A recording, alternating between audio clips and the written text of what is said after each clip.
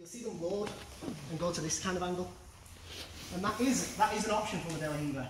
It tends to be when you want to balance your opponent backwards.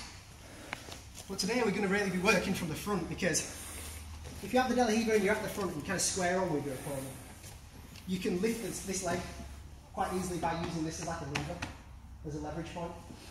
Whereas with the other one, when you swing and get the deep De La Heaver, it tends to be when you want to take them this way to set up for things like variable lows. So square on's fine for what we're doing today. So the second thing that I want to go over is using these same grips. Again, pulling guard on your opponent, making sure they don't escape, just giving it a second. Switching the grips to the legs. Now we're going to work, so we were just working off balance, we were just practicing the guard. But now we're going to work pulling this up to the side, stepping on the inside, while simultaneously coming onto this hip, lifting this leg and pulling their foot. So you're in this position and you want to end up in this position. Yeah? So you're going to be here. Obviously I can't sweep Tom from here because he's posted, that's what any good player will do.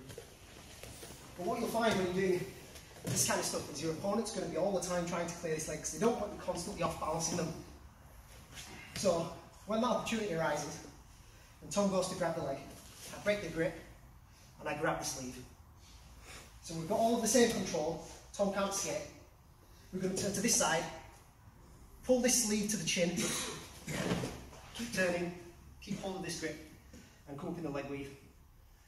From here obviously you've got the option of just scrambling, taking the top, taking your point, or you can, drive this knee to the floor, ski slope like Sven normally does, and then setting up side control. So really, it's using the same concepts for off balancing, but you're also grabbing the sleeve. And sometimes, if you've got a really lay opponent, they'll let you grab that sleeve anyway because they don't know the significance of it. But if your opponent's skilled, they're going to be battling to not give you it. The time that you'll be able to get it is when they try and neutralise your guard by putting that leg in between. And you grab the sleeve, clear the grip, pull it to the chin, turn them to the side and pull up on top. So one more time.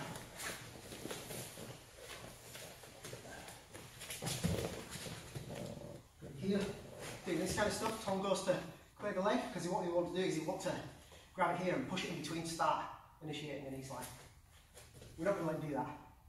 We're going to have his pan grip, we're going to load him again, turn this way, pull the sleeve to the chin, come up on top and leg weave. Yeah? Okay? 1, 2, 3.